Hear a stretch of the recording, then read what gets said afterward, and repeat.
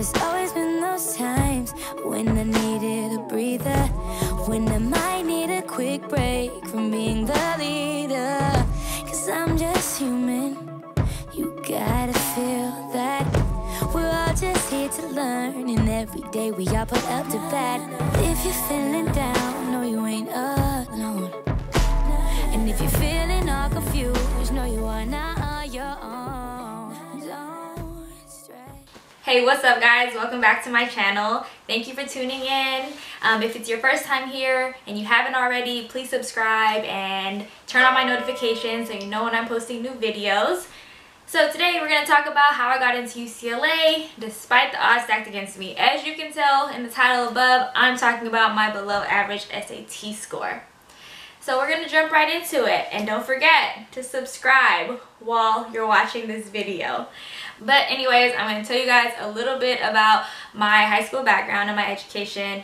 I went to Hercules High School, which is a part of West Contra Costa Unified School District. At the time, Hercules High was ranked in the 56th percentile in comparison to all the other ranked schools in California. So you guys can make your own conclusion of how well you think my high school prepared me for college. But despite going to a public school that was not highly ranked, I was still able to get into the #1 public university in the US. And I know this might be up for debate. There's always these UC Berkeley people saying that they're #1, but if you go to US News, it will tell you that UCLA is the #1 public university in the US. And I said what I said, and check the facts though guys, because I wouldn't say it if it wasn't true. So let's jump into these factors that I think contributed to me getting into UCLA. So we're going to start with the obvious, which is grades. I feel like whenever anyone's applying to school, they are so fixated on their grades, which I think is reasonable because it is a huge factor that contributes to the strength of your application. I personally graduated from my high school with a 4.3 weighted cumulative GPA, and I did this by taking as many AP and honor classes as I could. I do really recommend taking AP and honor classes because it does strengthen your application. And I think that just taking the AP and the honor classes really slightly prepared me a little bit more for college. Don't get me wrong, college is a lot harder than high school, but it was a little bit more challenging, and I think that was definitely needed. And I really also want to emphasize that I said as many as you can manage. There are so many factors that contribute to your ability to take AP and honor classes. Some people have to work after school. Some people participate in a bunch of extracurricular activities, which include sports, clubs, dance classes, music classes, whatever your extracurricular activity may be. You do not want to overwhelm yourself, because if you're taking all these AP classes and honor classes in hopes to increase your GPA and it's too much for you to manage, then you might end up actually negatively impacting your chances of getting into your dream school because you'll be lowering your GPA. So don't feel forced into taking these AP and honor classes, but I do think that they played a really big role in helping me get into UCLA. I do not think that grades were the only factor that helped me get into UCLA. And I don't think people give the other factors enough credit as they give grades. For example, there are people in my high school that had higher grades than me, but unfortunately they were not accepted into UCLA, which really showed me that there are a lot of different factors that go into people getting accepted into these high ranked and well-known institutions. So since we're on the topic of numbers, I'm going to go ahead and transition into SAT and ACT scores.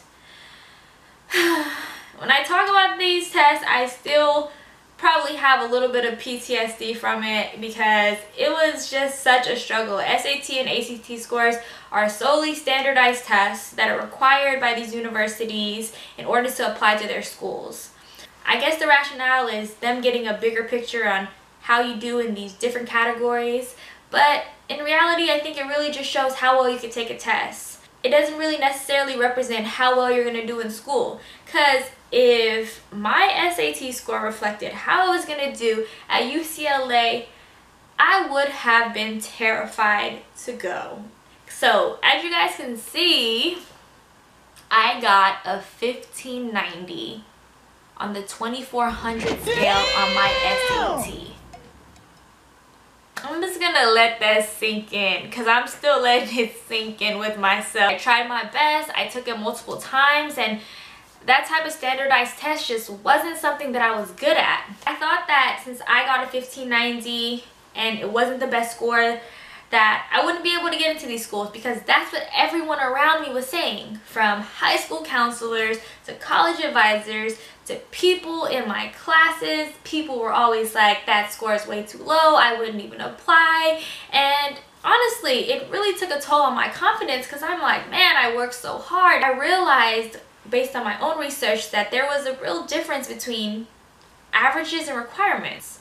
Just because a school has an average score, it doesn't mean that you're required to get that score in order to apply to the school. I think we get so caught up in these numbers and these averages that we forget that college applications are far more than just test scores and grades. I really realized this when acceptance letters came out. There are people at my high school that did way better than me on the SAT, that scored above the average, and unfortunately they were still not offered acceptance into UCLA. So it showed me that it's not all in the numbers. So you're probably sitting here by now wondering, okay, this girl's saying it's not just my grades, it's not me getting really good test scores, so what is it? What can it be? That's what we're going to talk about now, is going into things that aren't just number based.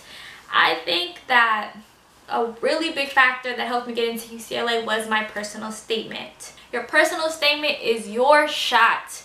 It is open court, your chance to shoot your shot and hit all net by letting them know who you are. Let them see you for you. Let them see you beyond the numbers. And that's what I did, and I think that's what really helped me get into college.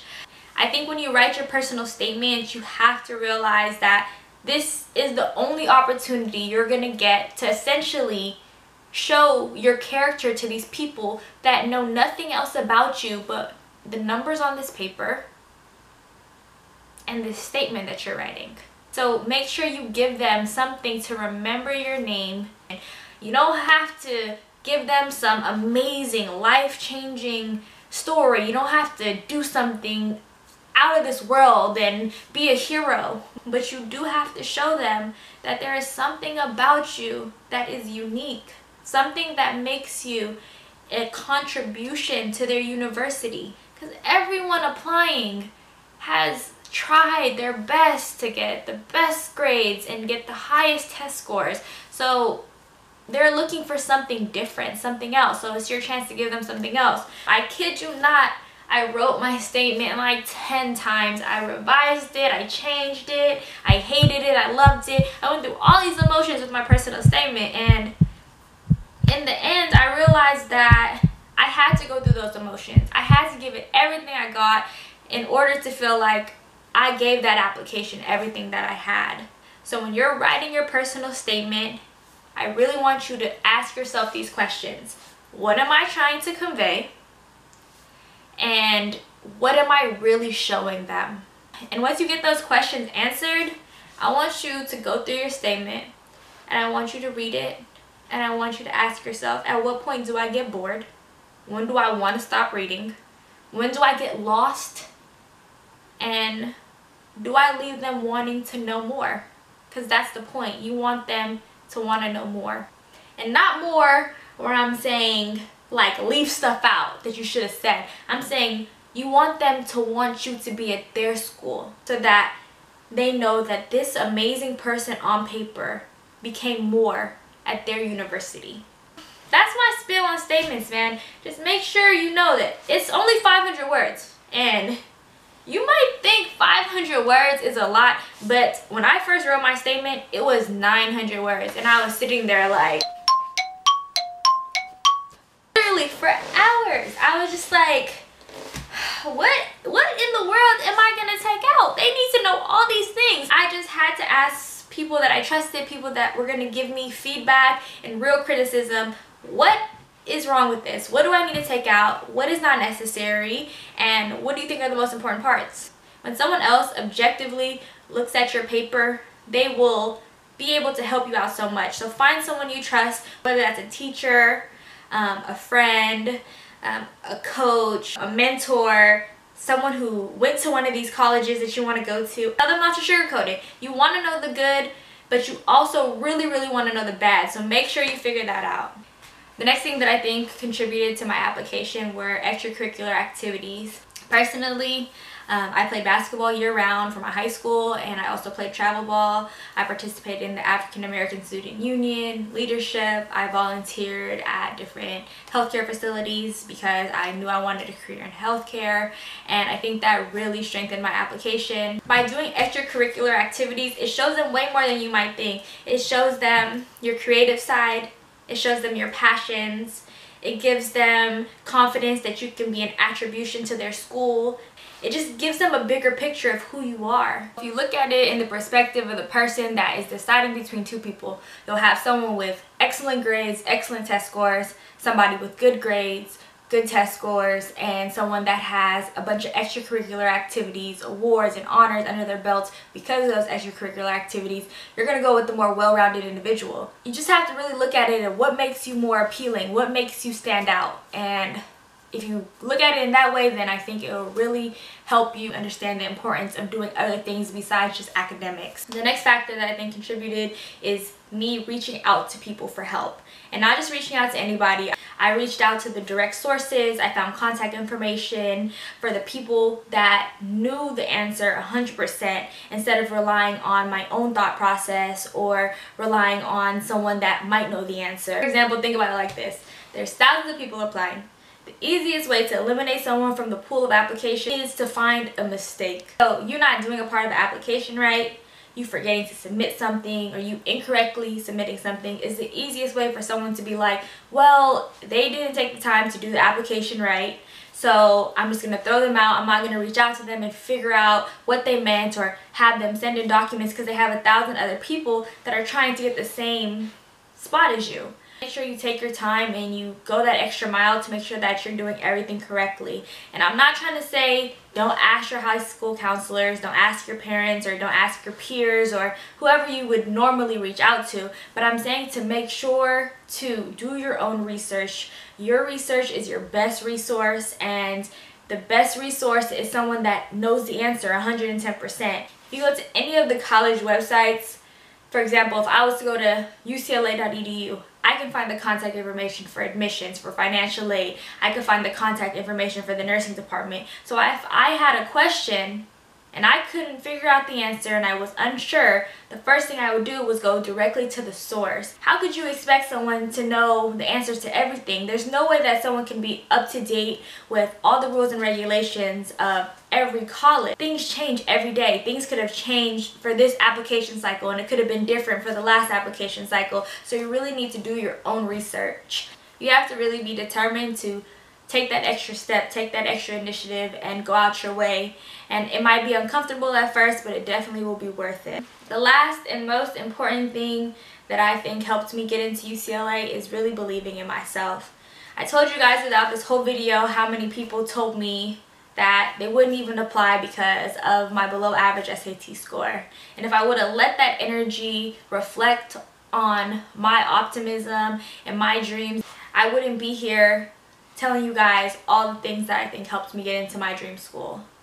So you really have to be your biggest advocate. You have to be your biggest fan, your biggest support system. It's not guaranteed that someone's always going to believe in you, but as long as you believe in yourself, that's the most important thing. Sometimes you can have this crazy dream in your head and no one can see the vision but you, and you bring it to life and then all of a sudden everyone sees it. You have to have that own confidence and that own security within yourself. I'm not saying that solely believing in yourself is going to get you exactly where you want to be. You have to put in the work, but how can you expect yourself to put in the work when you don't even believe you're going to get where you want to be in life? Find that inner confidence even when the whole world is against you, or even when every odd is against you and every obstacle is in your way. You just have to have that optimism through all trials, all tribulations, if you want to get anywhere in life. The worst thing someone can tell you is no. And if they tell you no, at least you can go to sleep every night knowing that you gave it your all, instead of wondering, what if I would have just tried? If I wouldn't have applied to UCLA because people told me not to because of one test score, I would have always wondered, what if I would have just applied? So put yourself out there and have faith. I'm not saying anything in this video is guaranteed to happen exactly how it happened for me, but I am saying that if you take some of this advice, it can really benefit you in the long run. In conclusion, what I really wanted everyone to get from this video is 1, do not get caught up in the numbers. The numbers are not everything. 2, make sure that your personal statement really shows who you are, show your character, show your passion, and give it all you got. 3, participate in extracurricular activities. Do what makes you happy. Don't get caught up in thinking you only have to be solely academic, only focused on grades, because you're way more than that. 4, do not be afraid to ask for help, and make sure you're asking for help in the right places. And then 5, just believe in yourself. Even when no one else is seeing what you're seeing, believe in your vision and go for it. And last but not least, hit that like button. Let me know what you think in the comments. I would love to know what your dream college is. I would like to know if you already are in college. If you're already in college and you agree with any of this advice and you think it also helped you get into college, then I would like to hear those comments too. I think that's going to be it for today, guys.